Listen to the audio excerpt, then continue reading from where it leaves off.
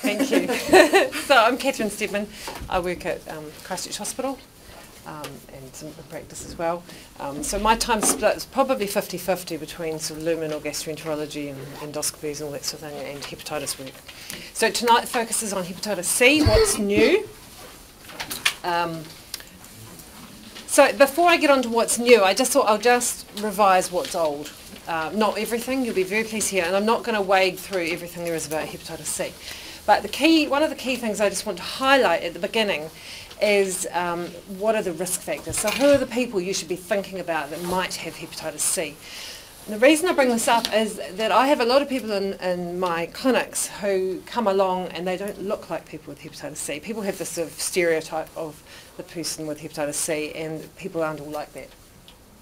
So any history of injecting drug use in the past, and this can in some cases be someone who injected drugs once 30 years ago. So, you know, I have solicitors and professionals and all sorts of people on my box who just had a little slip up sometime in their teenage years. Tattoos certainly are a risk factor for hepatitis C. I had a nice young chap a couple of years ago who went and got a tattoo for his 18th birthday, and 3 months later he got turned down at the blood bank and found out he'd got hep C. So just be aware, you know, it is still transmitted that way. Anyone with a blood transfusion pre-1991, and one of the things here is we often don't actually realise someone had a blood transfusion 30 years ago. You know, I was thinking I was doing this talk that, well, my mother had a transfusion when she had me. Her GP probably doesn't even know she's ever had a transfusion. So we actually need to be asking our patients these questions. Overseas healthcare, a sexual partner with hepatitis C can be a risk factor, although it's actually not that contagious sexually. So some husbands and wives have had it 30 years and one's got it and one hasn't. But it can be a risk factor. And a mother with hepatitis C can be a risk factor. So one of the key things is that there's a cohort of people who were probably infected in the 1970s and 1980s who have now had their disease for a long time. And it's this group in particular that's really important to find. And it's thought to be so important that in America, the American Liver Association and the FDA and people are basically recommending cohort screening of people in their 50s and 60s for hepatitis C in the US. So it really is felt to be quite an important health issue. We're not going quite that far in New Zealand, but we really do want to encourage people to find these people. So the big issue is that hepatitis C is largely asymptomatic. And people often, as I say, don't even know they've got it.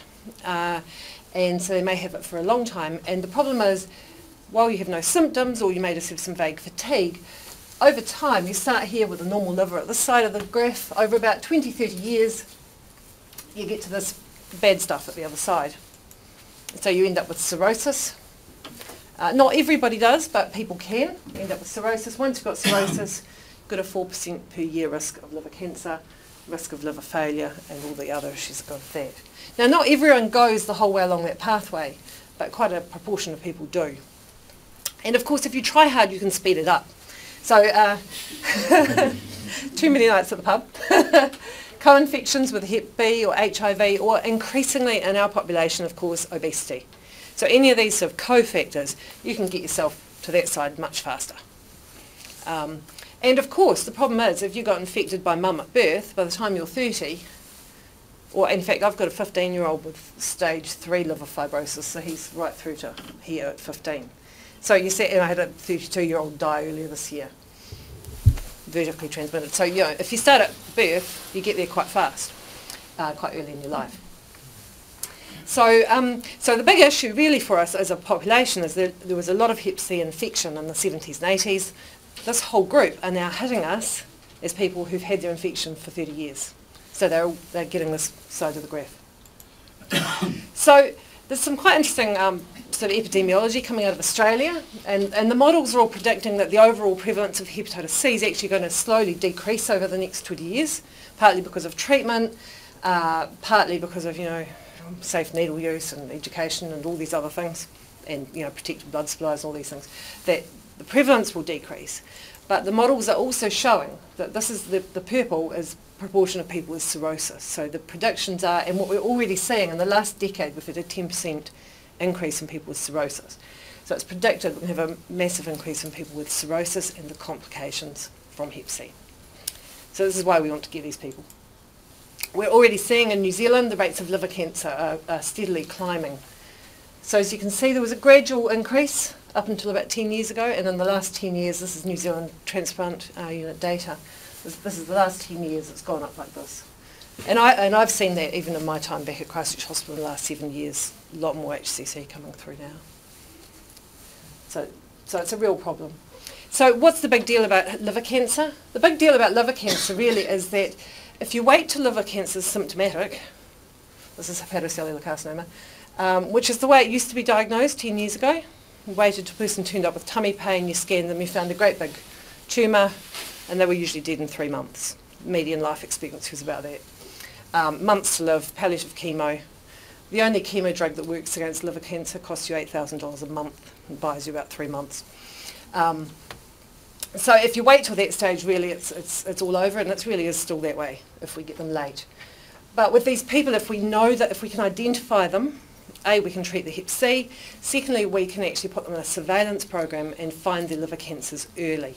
So if we can find your liver cancer when you've got no symptoms and it's just a little wee white spot on your liver, then there are actually a lot of curative treatments we can look at. So we can ablate them, we can do radiofrequency ablation or microwave ablation. Odd person might qualify for surgery, or we can even think about liver transplanting in some patients.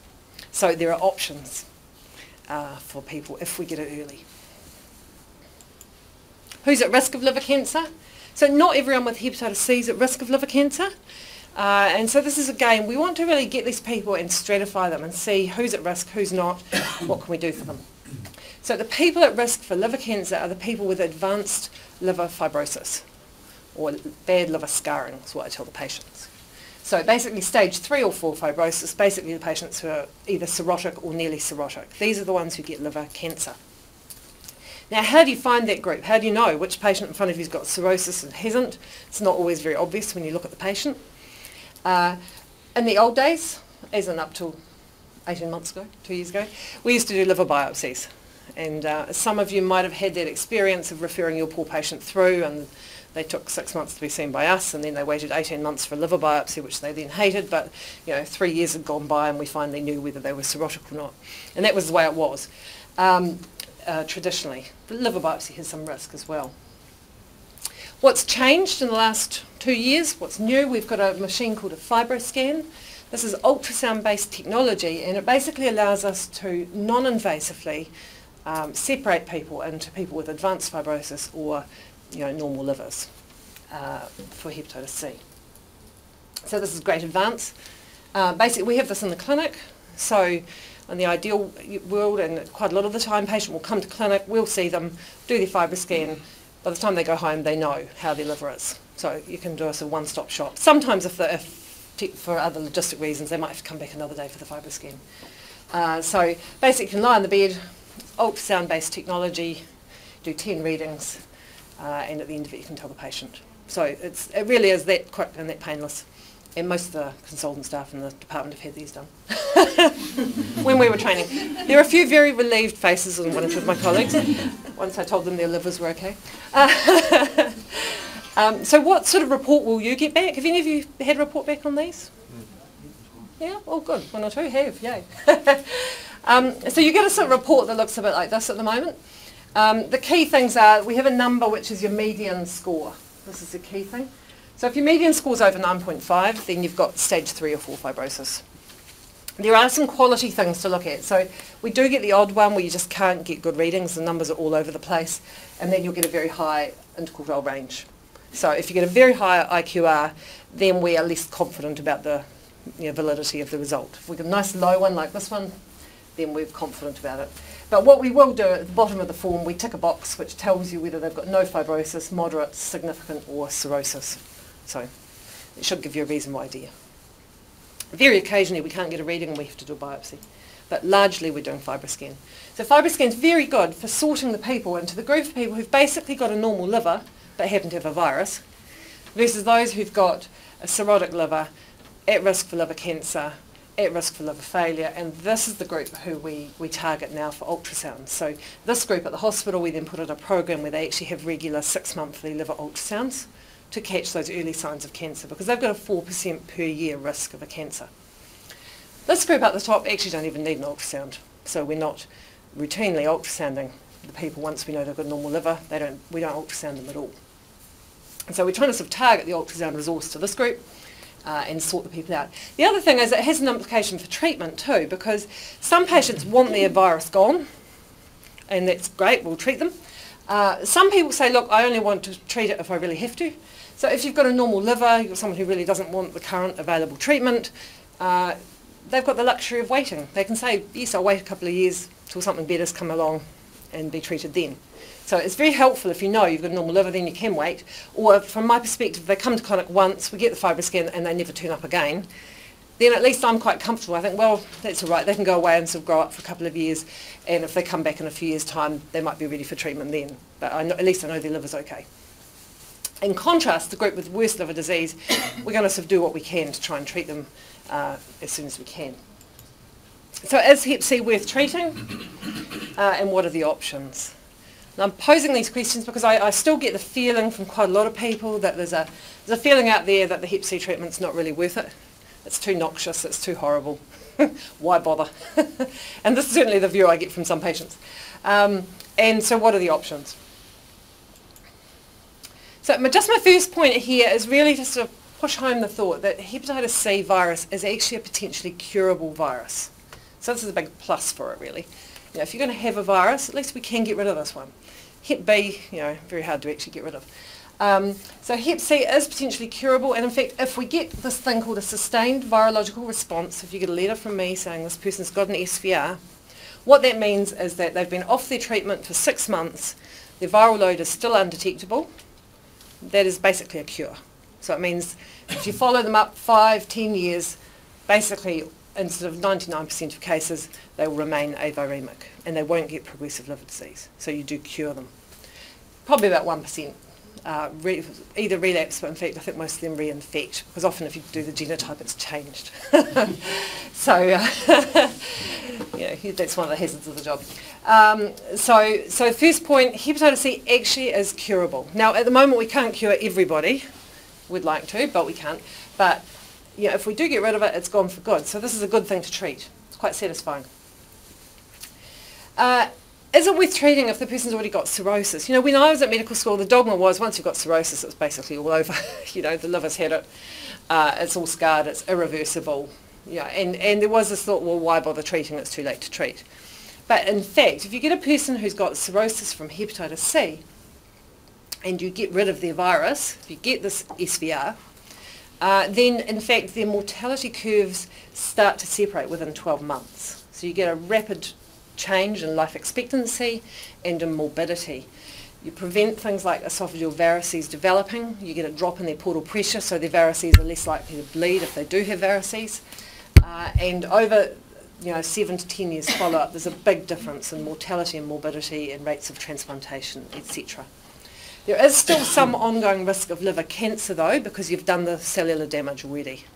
I tell patients it's like the old farmers who've had sunburn all their lives. You know, the sunburn heals up, but they start growing cancers, and they keep growing cancers, even though they're not getting sunburn. It's about the same with the liver. If you've got to the cirrhotic point, you're at risk of liver cancer, even if we get rid of the cause. But we basically remove the risk of liver failure. So what are the treatment options? So traditional treatment for hepatitis C has always been interferon-based. Interferon-based, I tell patients, it revs up your immune system, so you try and get rid of the virus all by yourself. The trouble with interferon, some of you may have, who's had patients do interferon? Oh, lots. Bad experience? Good experience? Bad. Yeah. I mean, it's a horrible drug, really. It's a horrible, horrible drug. You have about a 30% risk of significant depression on interferon. We try and mitigate that by giving prophylactic citalopram. Horrible drug, which does, there's trial data to show you get less depression if you give the citalopram beforehand, so we do it. But, it's nasty. It makes them angry and irritable. They don't sleep. They lose about 7 kilos of weight, which the women like and the men hate. They get bone marrow suppression, so we get these horrible, you'll see the horrible blood results come through. The neutrophils are 0.5 and the hemoglobin has gone from 150 down to 100, and all their blood drop. So it's tough treatment. It does work in some people. But I mean, it is contraindicated in some people. You know, people with bad psychiatric disease, you just can't go there. And it's refused by some patients too. They just go, oh, I had a friend who did it, I'm never touching it. Having said that, we do treat people with interferon and we get some quite good success rates. If you look at, this is Australasian data. I'm sorry, I hope you can see. So the key thing here is that it depends how bad your liver disease is. So if you've got, there's this sort of paradox. The people who need it the least have the best cure rates. So can you see those pictures? I'll move around a bit. So if you've got a normal liver, this end, if you've got genotype 1 Hep C, if we treat you with peg interferon, you've got no scarring in your liver. In fact, 60 to 70% chance of a cure with interferon. That's pretty good. Problem is, as you go down the other end and you get to the cirrhotic liver, you're down around a sort of 10% chance of it actually working.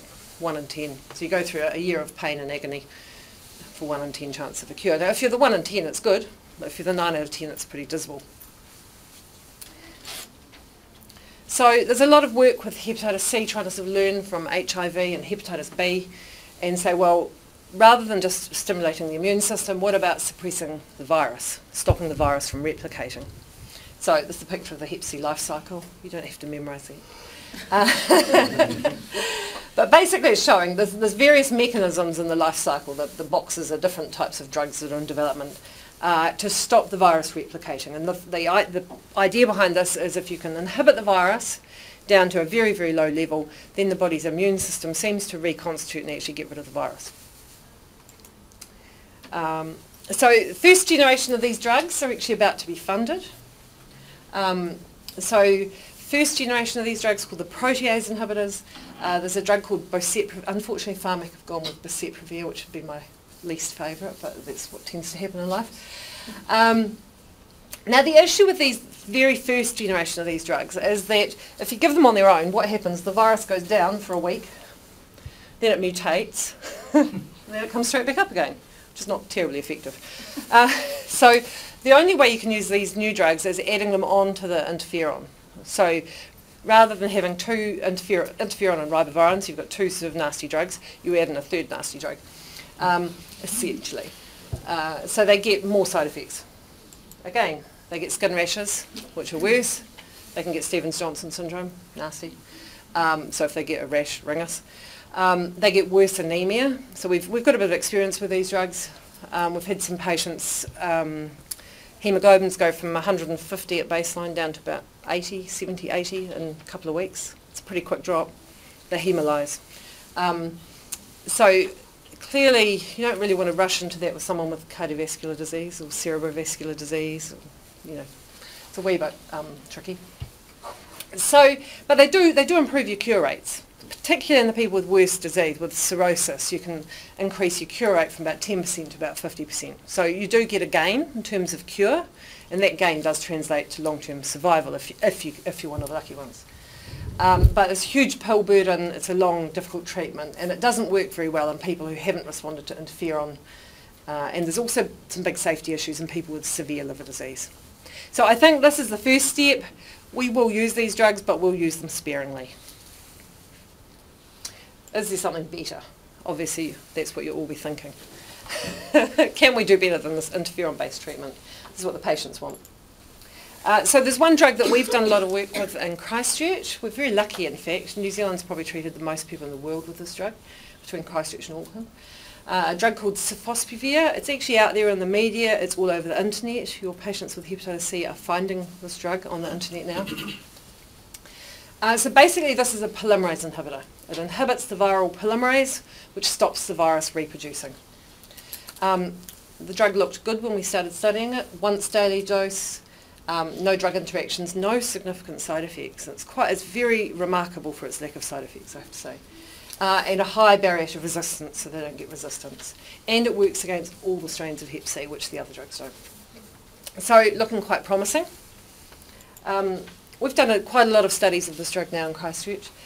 We did one study a couple of years ago, over the time of the earthquake actually, which really was proof of concept, looking at the question globally, can you cure Hep C without interferon? So we're really one of the first groups in the world to ever look at that.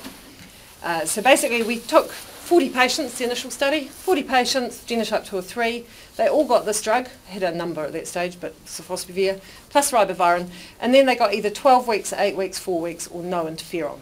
So it was really testing this hypothesis, can you get rid of Hep C without interferon, if you've got a good enough drug? And if you look at our cure rates, we had 100% cure rate across the board. So that was seen as quite a big breakthrough, really, in medicine.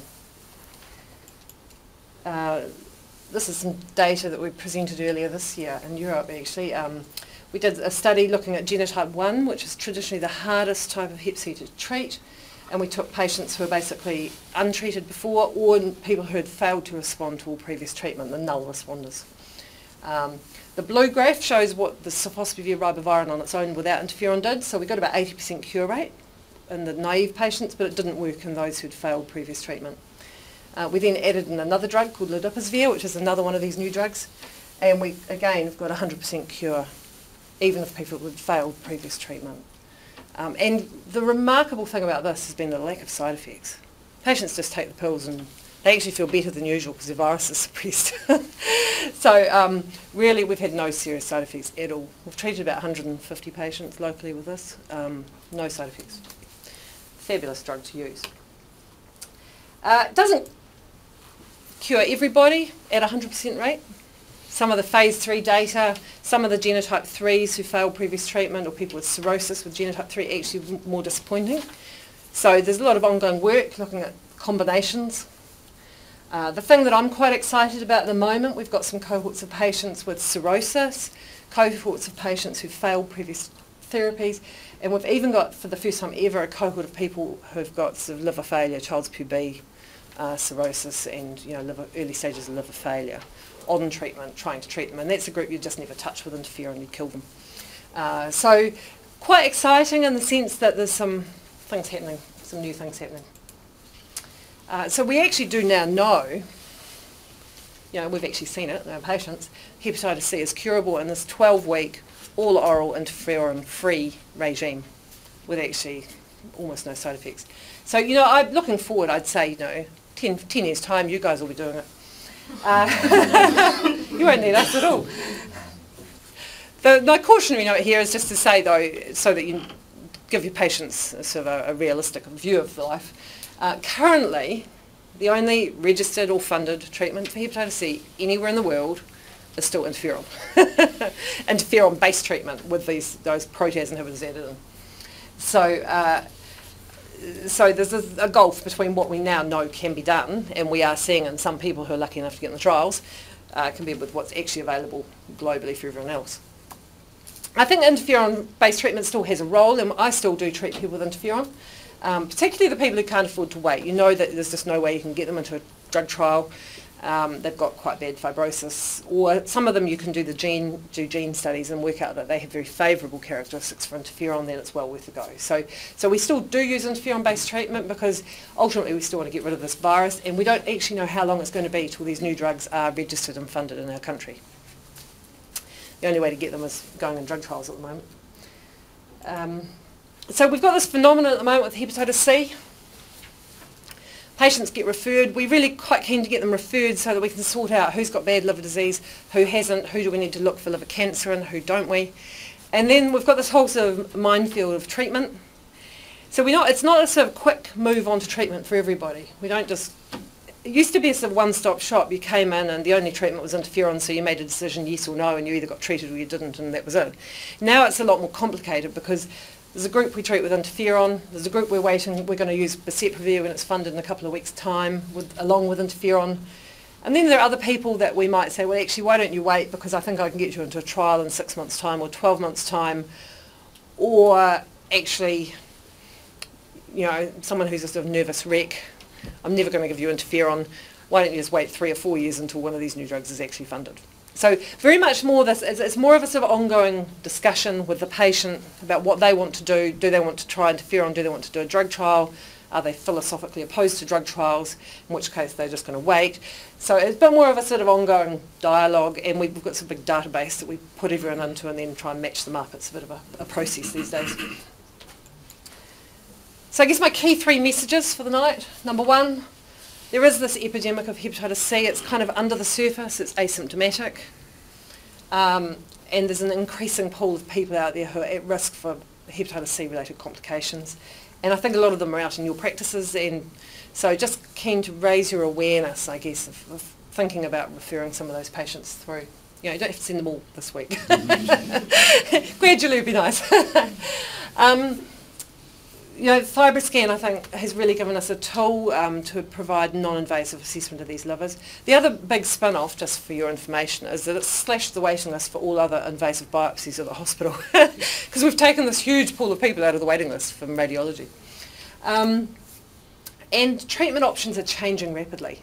So, you know, you'll get the odd patient you'll refer who just hits the jackpot and they get referred the same week we've got a good trial for them. And before you know it, they're on some wonderful treatment. But other patients, it is this process of waiting and trying to get the best thing for them over a couple of year period. But certainly we know the treatment options are changing, so you can tell patients that. That's all for me. I'll just point out Jenny to you too. Jenny here is a nurse in the Hepatitis C community clinic. So we take referrals both from you guys and from Jenny and her team. So Jenny has very close links with the whole methadone program as well, and sees all the new people going on methadone to screen them for hepatitis C. And she's also got a good resource for patients. We sort of provide a linking service. I mean, we link with the GPs and with our drug services and with the treatment providers, and we provide testing and management and sort of treatment readiness. Which is quite a big issue with Hep C patients. The more complicated or chaotic ones, but you know, if anybody wants to, I think I've left word card there, wants to either have a chat or send somebody through, we take anybody that might be a bit more challenging. Jeannie's team are great sort of support. Sometimes with people on treatment or on a trial that are a little bit challenged in terms of their ability to organise their lives. and Jenny's team are quite good at actually assisting with getting them to appointments or making sure they know where they're meant to be and when, and because it's sometimes quite a challenging group of patients in terms of their life skills are not quite there sometimes.